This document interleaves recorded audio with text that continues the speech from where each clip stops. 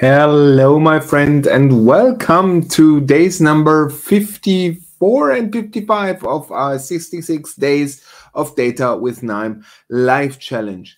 Today, we are going to build interactivity into our dashboards, and we do this without using one single line of code, just using our trusted KNIME workflows. So very quick announcement, and you have seen me telling you that before. This week's or next weekend or the over next weekend, no, let's start again.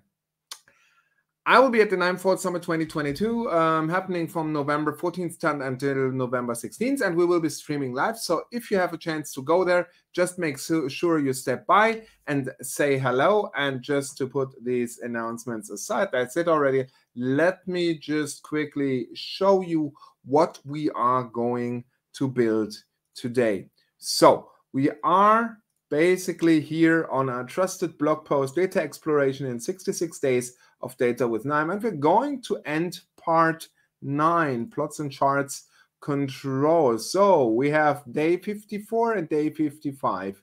And what we're going to build is, in day 54, we're using the top K artist extracted from the time window selection used in the first component. Investigate the usage of the interactive range slider filter widget node in conjunction with the scatter plot or the stacked area chart node.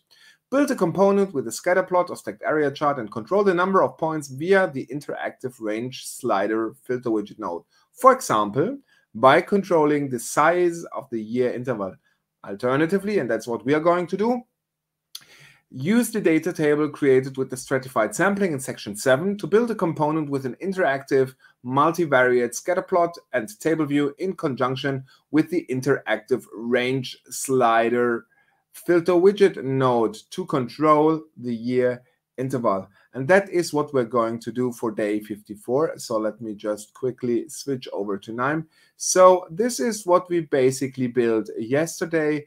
We created, we looked at widgets, these nice little things here that drive, where you can input years and so on. And today we are going to work with the sample, the stratified sample. If you remember, that is 3,000 rows. And let me just show you how it looks, what we're going to build today. So execute and open views. So we have our stratified sample here.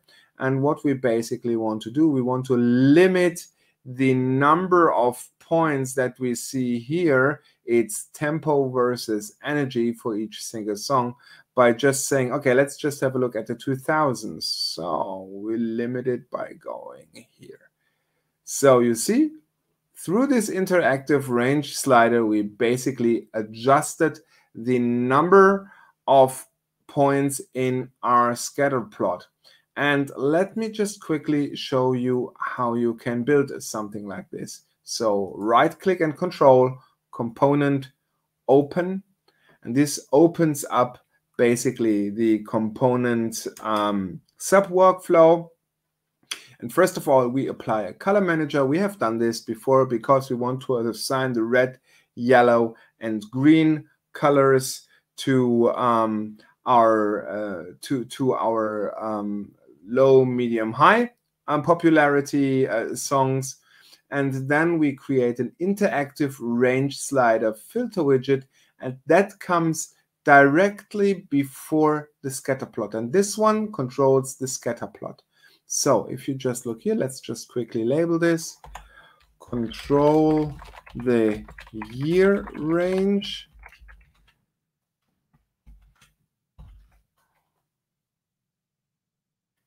Plot year versus, no, not year, plot tempo versus energy for the songs from this sample. All right. Just bold this because these are both attributes of our data set. And if we just look at the interactive range slider filter widget, here we have quite a few options, but basically what we do is we just say, okay, which is the column we want to control with our slider?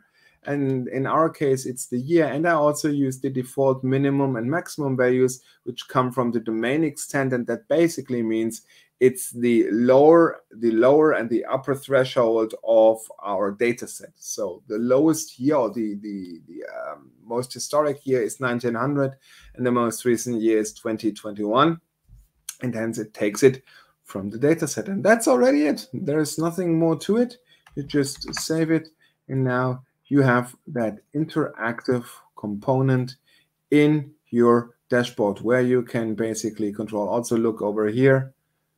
If you just limit this, you only have a few data points. Look only, let's just see, that's interesting. We only see unpopular songs here. If you look at the oldest songs, unpopular. If you remember that this data set is from Spotify, that might make sense, right? Spotify maybe also is a little bit more to the younger people, and probably younger people don't like old music that much, all right?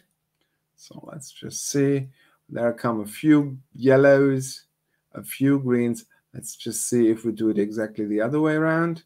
If we have more greens, we have at least more yellows than reds. So that is quite interesting in regards to data analysis. And KNIME, once again, offers us the opportunity to do this completely for free. All right, let's have a look at the second task.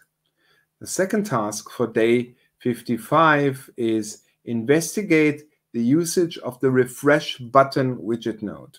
After the component that uses widget nodes to select the time window, for example, 1970 to 1980, and extracts the top K artists, build a dashboard with the widget-based framework to select the top K artist, a stacked area chart, a line plot, a bar chart, and a refresh button.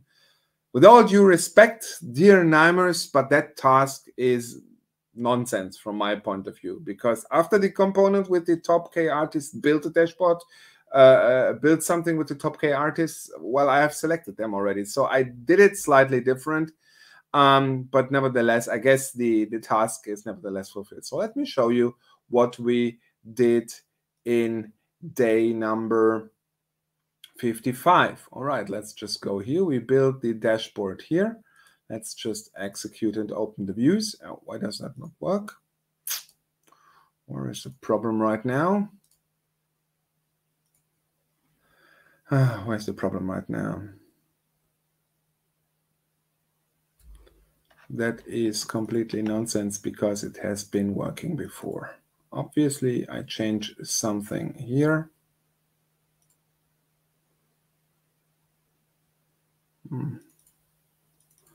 What is the problem here?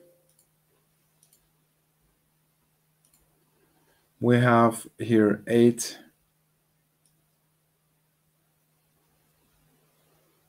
We have basically 10 artists because we're selecting 10 artists here. Here we still have 10 artists.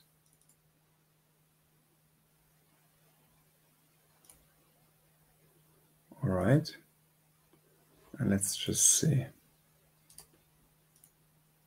I don't know where the stupid problem is, dear KNIME.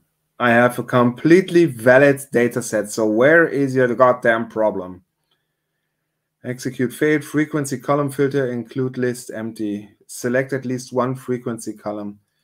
There is nothing empty, guys. That's complete nonsense what you're telling me here. The list is not empty.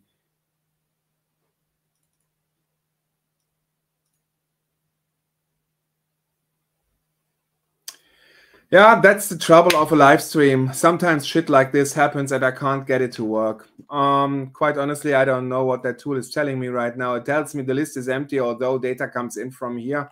It shouldn't be empty. I'm not sure why it's running into problems. Quite honestly, that's a completely stupid and completely nonsensical message here.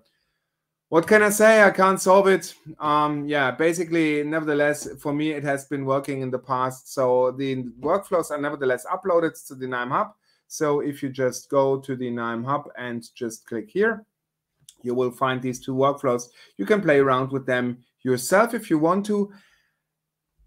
Sometimes shit like this just happens, and no, I'm not going to excuse for my swear words, because that is just shit. If things happen at one time, I expect them to work every time if I have not changed anything. Yeah, basically what I will, you can have a look yourself. I will see you tomorrow when we cover days 56 and 57. So see you tomorrow. Take care and bye-bye.